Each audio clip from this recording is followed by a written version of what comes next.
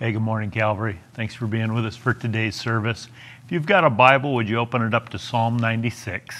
Today we're coming to the end of a series here in August where we've been talking about prayer and looking at the Psalms for different models of prayer and praising God.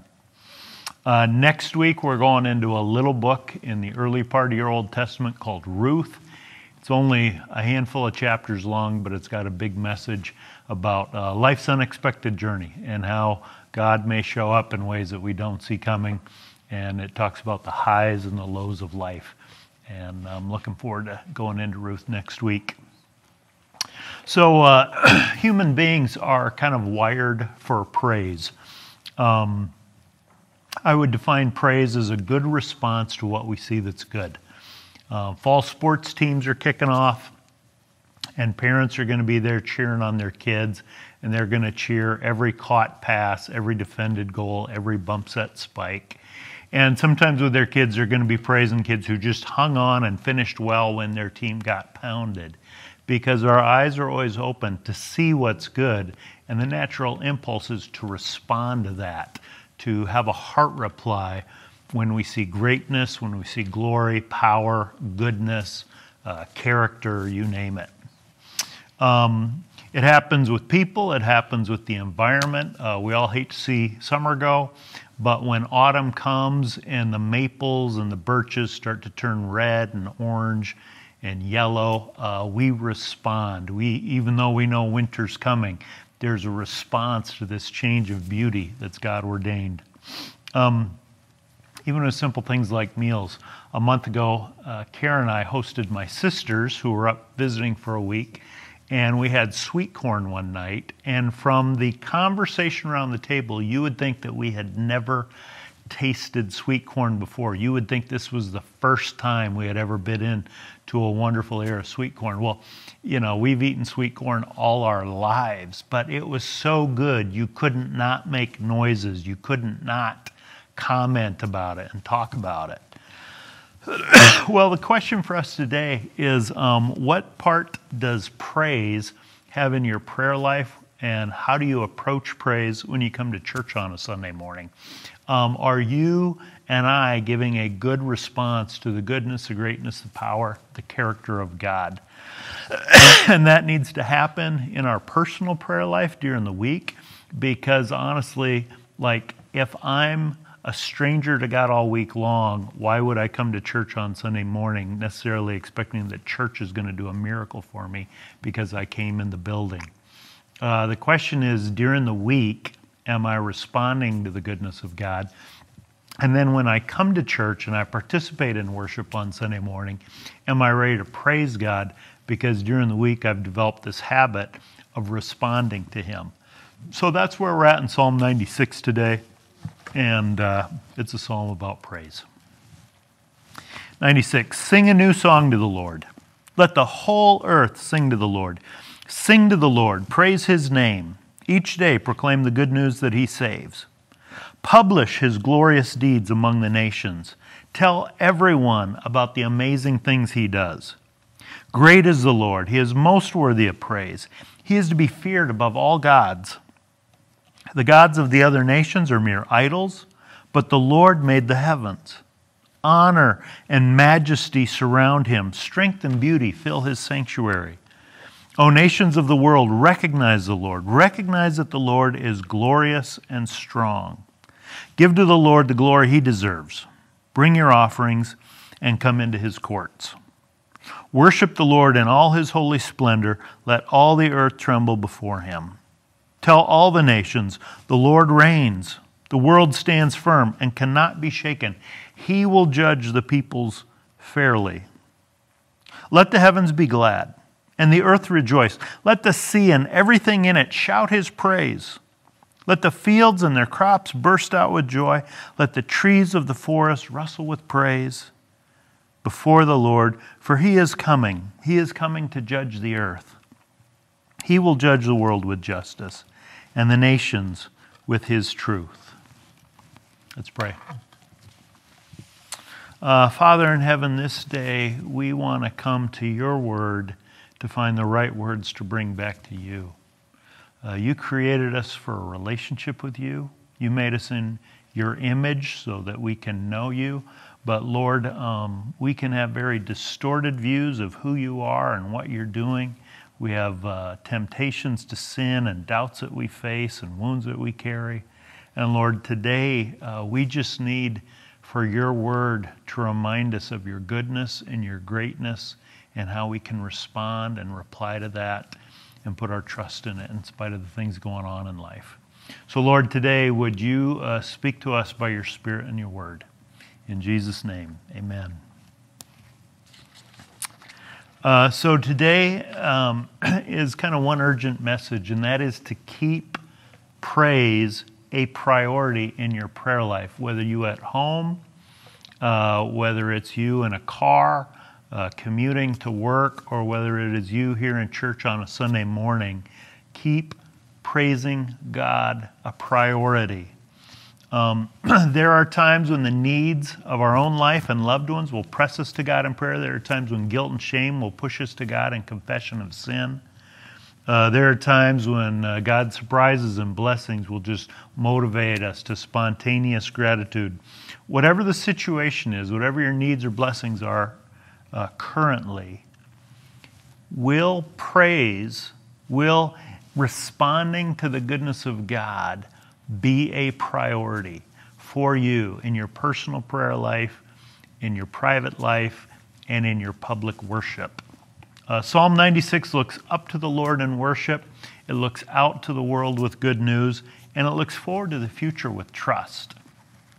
And so I want to talk about these three things this morning. First, praise and worship is giving a good response to the goodness and greatness of God. So praise and worship is not first and foremost about whether I like to sing. It's not first and foremost about my tradition or my background. It's not first and foremost about the music that I like or who's on the worship team or what's on the radio. Praise begins with my response to what I believe about God.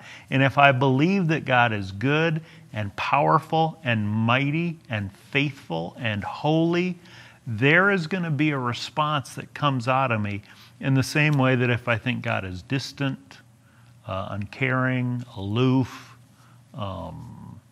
that's going to create a very different response, obviously. So what does the Bible tell us about us? What does Psalm 96 have to say? Well, for one, he's the creator of the universe. He is beyond our comprehension. His magnitude, his power, his knowledge, his eternity, these are all things that exceed the capacity of a human mind to take in. We can't get our arms around him. We can't figure him out. We certainly can't manage or control him. He designed gravity. He designed the elements. He's the one who said, "Let there be light." He's the one who is behind the laws of physics and mathematics and DNA and the human genome. He is the one who gives life and breath to everything that lives and breathes. He's the one who shaped the mountains, and he's the one who shaped you in your mother's womb. So that's where we start, is realizing that the glory and power and majesty and holiness of God is beyond my human comprehension. He's a God who called a nation of slaves to be his people, and the armies of Pharaoh and the depths of the Red Sea could not hold him back. He is a God who, when his people rebelled against him, he sent them into the desert, and yet he fed them and led them every step of the way to bring them home. He's the God who led his people in a land with enemies too numerous, too powerful for them to conquer, and yet he gave them the land because he had promised to, in spite of their weaknesses and failures. So the big question for us when we think of praise is not what kind of music you like, but what do you think and believe about God? Do you believe that he is greater than anything you can begin to comprehend, that he is not comparable to any force, power, person on earth? Because ancient people tended to create gods, idols, in the image of what they thought the gods would be like, their personalities. So the ancient people believed in hundreds of gods. They were generally no more moral or better than human beings are, and they all had limited spheres of responsibility, and therefore the whole world was seen as being in chaos and competition and conflict because the gods are in chaos and competition and conflict. Well, modern people today don't tend to worship Baal or Ra or Asherah, but we do worship man-made things. The Apostle Paul said greed is idolatry because it's putting your faith and hope and trust in money and in things. And there are all kinds of things and people that we idolize. People particularly because people are the only thing in the universe made in the image of God. So we can idolize, we can put our faith and reliance on, we can believe that what's really in charge is, you fill in the blank, the economy, technology, military power, medical power, governmental power, famous personalities, cultures of entertainment and sport and economy, political parties, movements, ideologies. We can look at all these things as being kind of what's really in charge, what's really calling the shots. And the Bible just calls us back and says, hey, time out, folks. There is one creator who spoke the universe into existence, and he is perfect in holiness. He is absolute in power. He is perfect in knowledge. And he is the one whom we worship because he made us. We did not make him. So verse 10 says this, tell the nations that the Lord reigns. When God invites us to worship and praise him, he is inviting us to know him and to draw close to him. He is inviting us to humble ourselves before him because God resists the proud but draws close to the humble. He is inviting us to celebrate him and to enjoy him because God did make us for a relationship. This month, September, in the city of Walker always means Ethnic Fest, and there's parades and a lot of music and crowds and great food, and people are who participate are going to be praising all kinds of things through the day. They're going to praise the music. They're going to clap along and tap their feet and sway to the music and applaud the musicians. They're going to comment on the great food. They're going to reply to people who they interact with if they're going through the day with family or friends, especially if they haven't seen somebody they care about in a long time. There may be hugs or how have you been or oh, I've missed you, because we're made to respond to the good and beautiful things that we see. Well, folks, God is inviting us to the party which he began, which he will conclude, and which he is the center of attention in, because he is the ultimate good, the ultimate power, the ultimate personality in all the universe. Second direction Psalm 96 goes is it looks out to the entire world with a message of good news. Our God saves. Not only did he make the universe, but he is working out a rescue plan for the nations of the world. So he is the God of Abraham, Isaac, and Jacob. He is the God of Israel, but he is the God of all nations. He is the God of the universe. He is the creator of all people. When the Lord God in Genesis called Abraham to trust him and follow him and told him that he would be a father of nations, he said that he was doing it in order not only to bless Abraham and his children, but through them to bring a blessing to the world. And throughout the Old Testament, we see hints and glimmers and spotlights on this, although obviously most of the Old Testament, the focus remains largely on Israel. But that seed is germinating and growing over time. And here in 96, we see the psalm saying, proclaim each day the good news that he saves. Publish his glorious deeds among the nations. Tell everyone about the amazing things that he does. Further down in verse 7, O nations of the world, recognize the Lord. Recognize the Lord as glorious and strong. Give to the Lord the glory he deserves. Bring your offerings and come into his courts. Worship the Lord in all his holy splendor. Let all the earth tremble before him. Again, tell all the nations, the Lord reigns. When Jesus Christ arrived in fulfillment of Old Testament promises, that seed out of Genesis 12 bloomed and flowered and continues to multiply and grow throughout the earth to this day. John the Baptist is the one who said of Jesus, He's the Lamb of God who takes away the sin of the world. So He is not just Israel's Savior. He is not just for the sons and daughters of Abraham according to the flesh, but for all who trust in Him.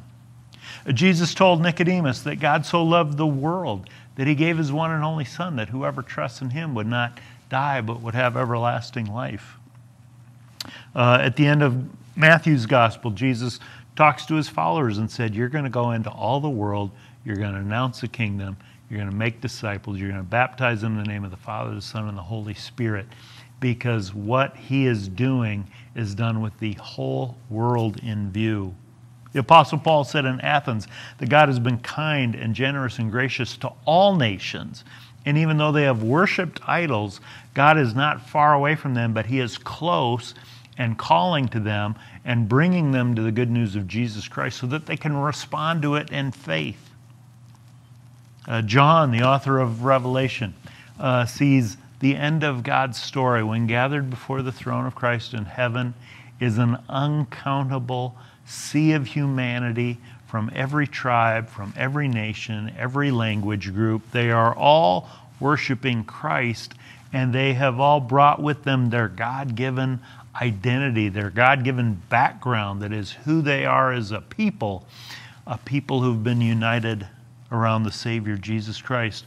So Psalm 96 has a loving response to God in worship and praise, but then it has a message for the nations. And folks, when we are in love with God and we know that God loves us, there is a desire to share that with other people in the same way that when you see a beautiful sunset, you comment on it to the people around you. Or if you go to Music Fest and see an incredible music group, you're going to tell others about it, because that's the way praise works.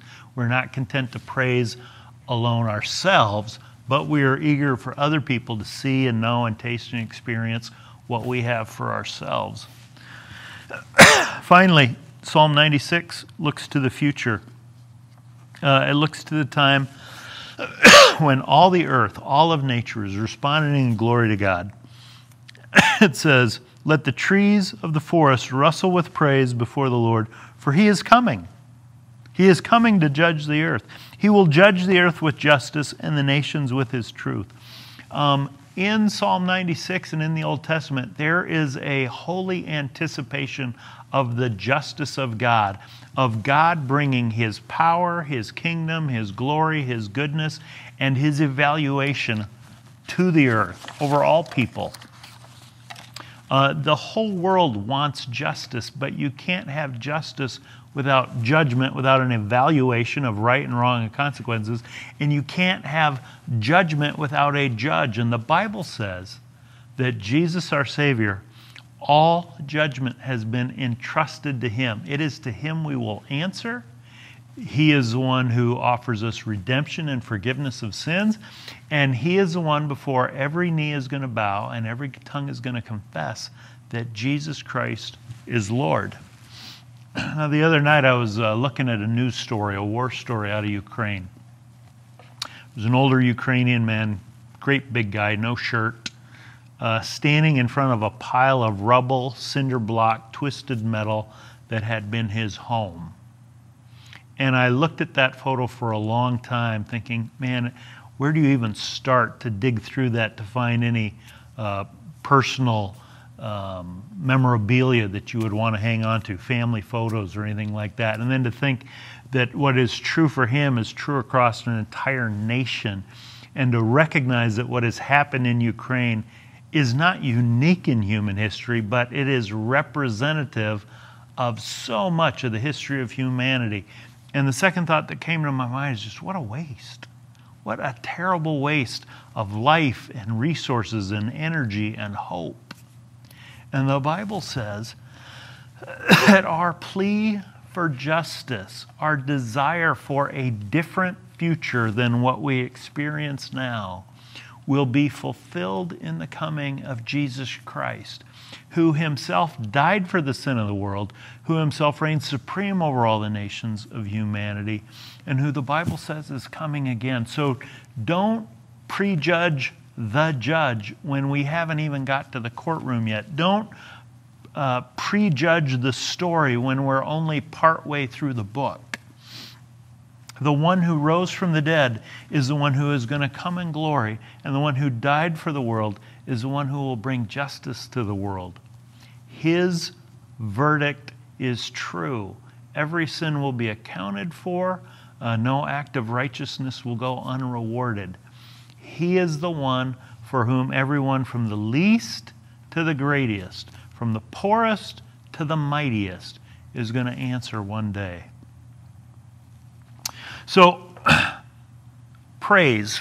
Have you given attention to the character of God and the work of God, so that in your private prayer life, your private interaction with Him, and your public worship, praise for you is not a response to a worship team.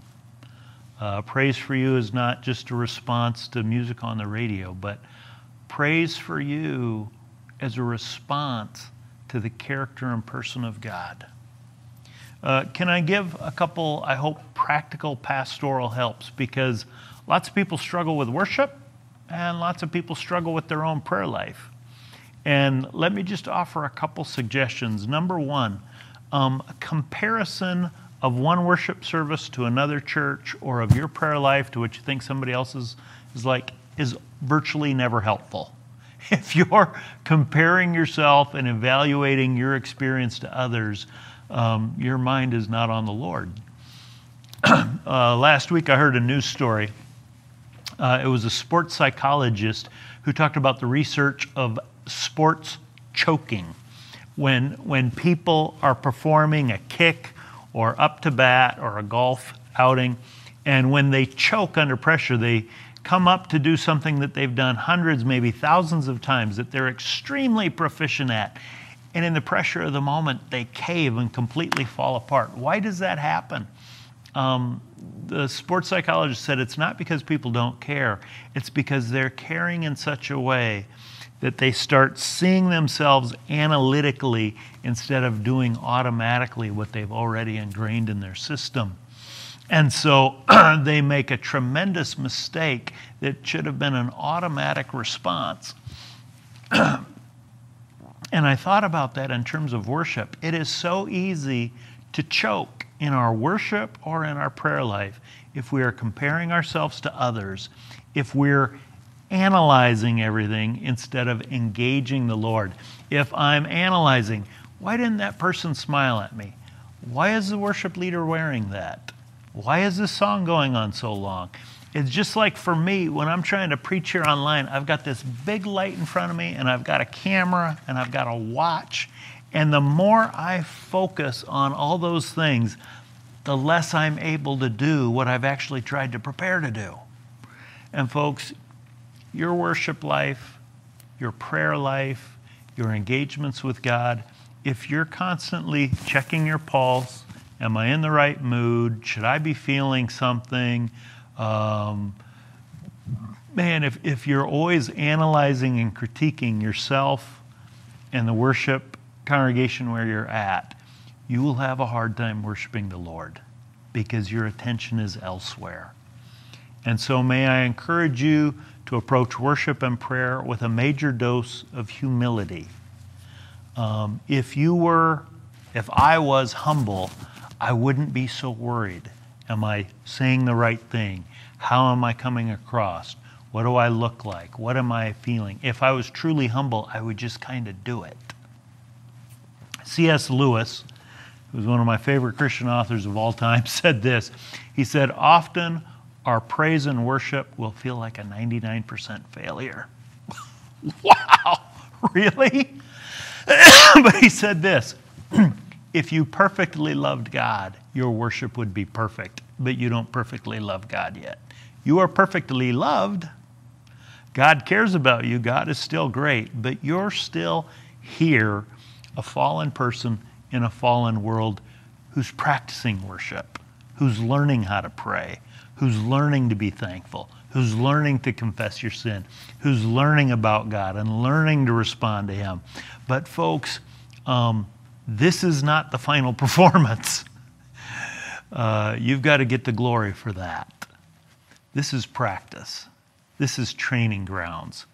And if you will cut yourself and other people a little slack in terms of humility, you might find that your worship and prayer flows much more freely in response to the goodness of a God who is not offended by struggling in prayer or struggling in worship or struggling with sin, because He knows who you are and He loves you and He knows who He is. And the reason that He worships you is not because He needs it, but because He knows we need it. Hence the invitation to come celebrate. Let's pray. Or rather, we're going to pause things for a moment. We're going to do communion. If you need to get some bread and juice, go ahead and do that, and we'll be back in just a moment to share the Lord's Supper as we close today's service.